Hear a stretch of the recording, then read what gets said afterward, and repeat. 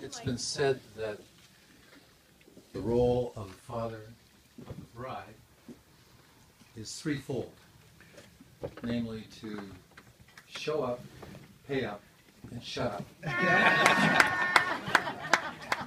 But in the immortal words of Meatloaf, 2 out of 3 ain't bad.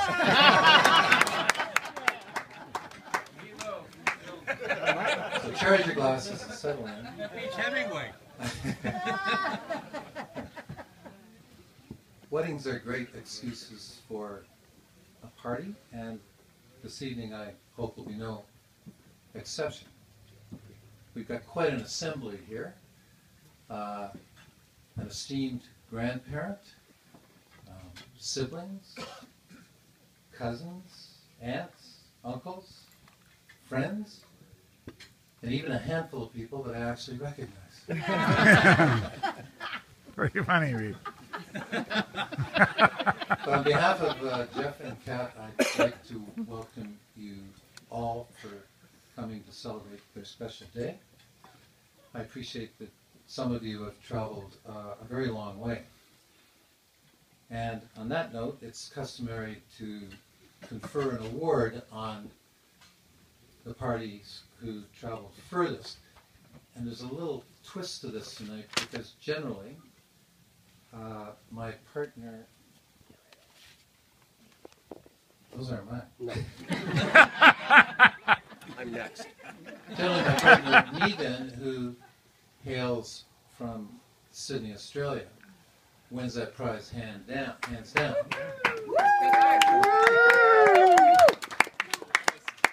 But tonight she's been trumped by one of the groomsmen, DJ, where? Oh, here we are. The head table, of course. And his lovely wife, Michelle, who have traveled all the way from Perth.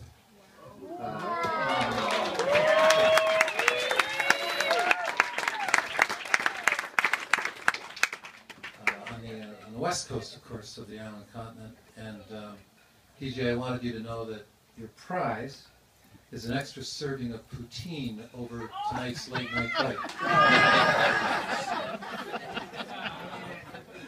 Worth it. I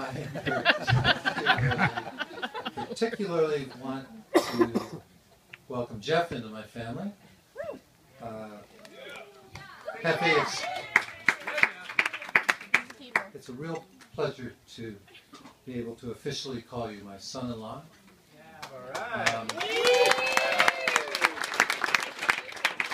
Those of you who know Jeff know that he's a touch shy, and he never did go through the convention of asking for my daughter's hand.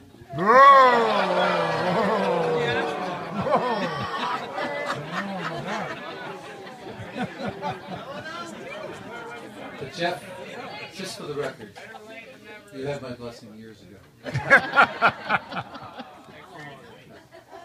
should tell you that several of Katie's friends were surprised to hear that Jeff and I hit it off.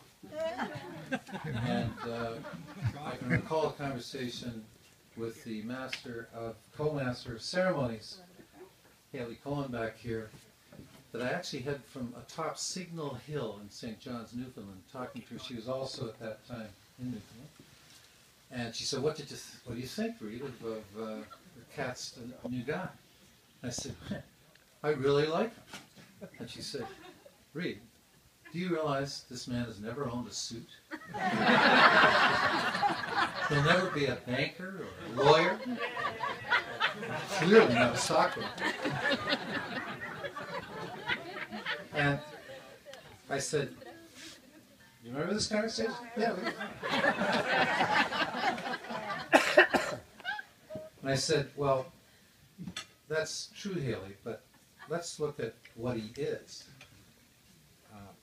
First, I sense that he's crazy about my daughter, and I'd submit to you that that is almost any father's base case in measuring a future son-in-law.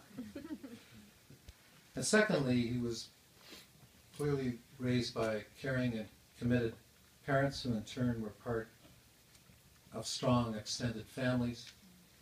So good stock.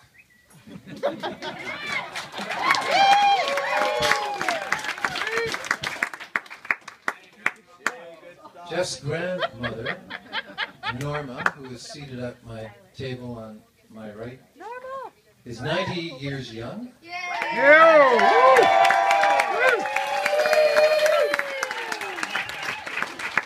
fine fiddle, and the mother of 5 children, all of whom are present here tonight.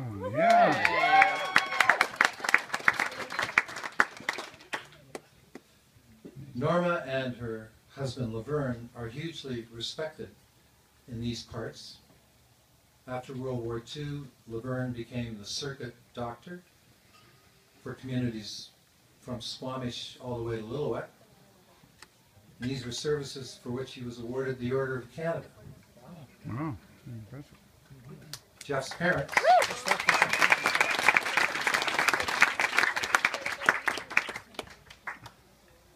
parents Janet and Paul, will celebrate their 34th wedding anniversary a week Saturday.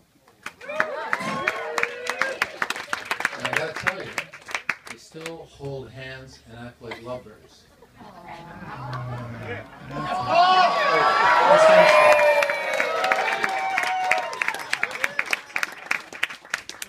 And if that's Jeff's role for marriage and family, I second that emotion. Whenever I've visited their home in Squamish, it's always been full of family and mirth and music.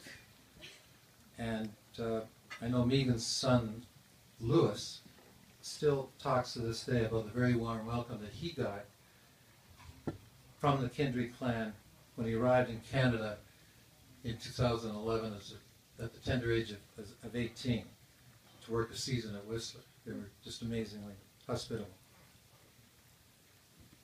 Now, as the proud father of the bride, I'd like to turn to my daughter, Kathryn, who hit it out of the park today. Definitely.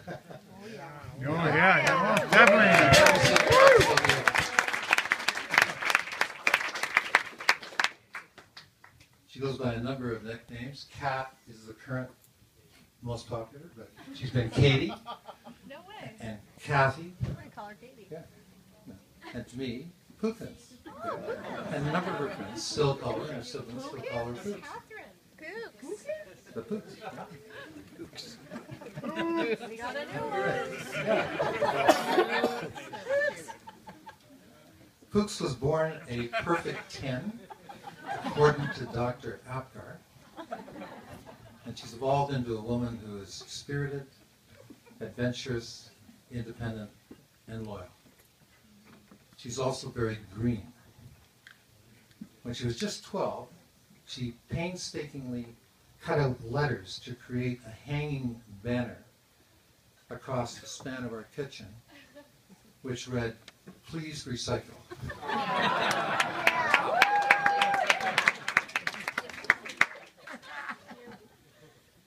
I don't want to give you the impression that she's flawless. She can occasionally be a tad impatient. She does not suffer fools gladly. And thank you. That's exactly what I had in mind. That's vodka, Reed. Ooh, that's water.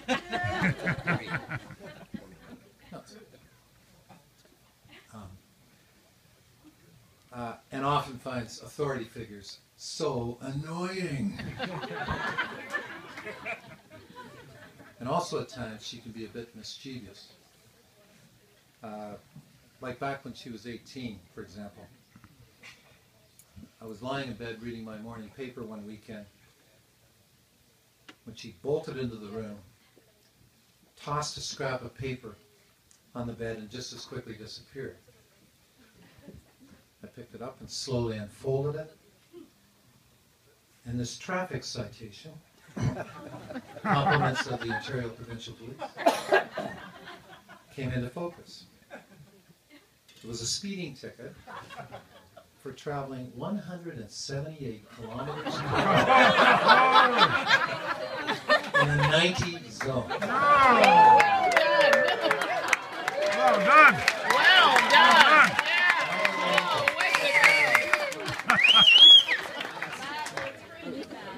seniors present, that's 115 miles and a 55, twice the legal limit. When I confronted her, she offered 2 excuses. And this was on Highway 115 just outside of Peterborough, by the way. She's on her way to Toronto. She offered 2 excuses. Oh, that one. You're right. And I think Jenna was also in the car. I can confirm. I think I was waiting on the other end. Yeah. But she said that one of the 2 of you, this is the reason for speeding, was late for a dental appointment. But I have a cavity. the second reason, she said, Dad, in that new sports shoe you bought, you just had no concept of speed. It's sneaky fast. Now, I might have believed that at 130, 140 in the new car.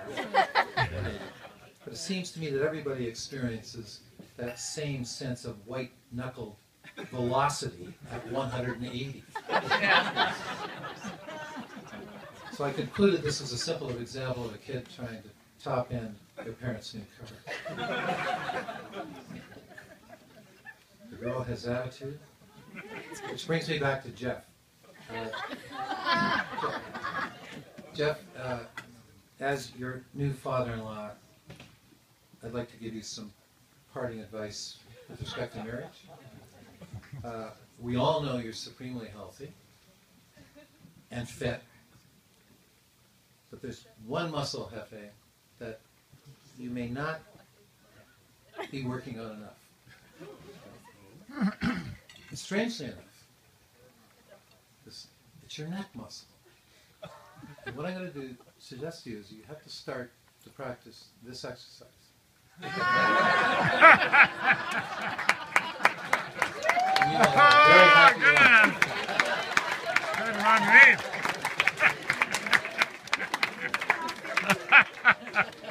Classic. Who wrote this thing? Brilliant. In closing, a great sage once said, love does not consist of gazing at each other, but in looking outward together in the same direction. I think it's the best advice I can give Kat and Jeff, especially when there's snowman.